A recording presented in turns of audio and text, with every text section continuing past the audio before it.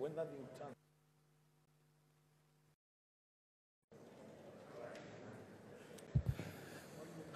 I thank you, Mr. Speaker.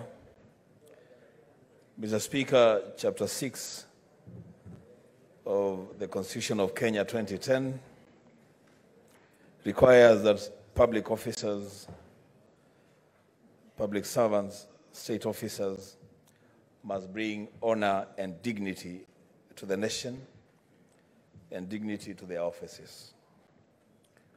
I will leave it to the conscience of the nation, Mr. Speaker, to judge whether or not the behavior and body language of the Deputy Governor of Kisii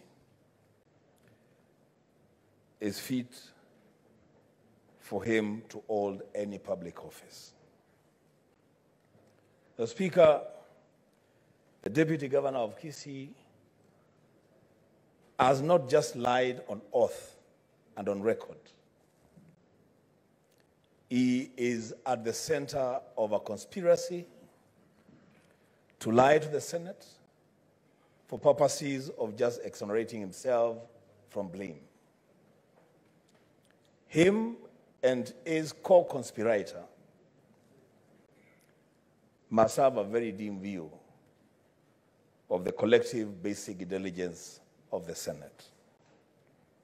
The Speaker, the easiest way out for the DG would have been to simply apologize to his brother. Simply fix the mess that he has put one Dennis and one Lucy in. We will not be here at midnight discussing his character. The Speaker, in the interest of time, I have to mention this. The key witness in defense of the DG has broken the hearts of millions of fathers and sons in the country.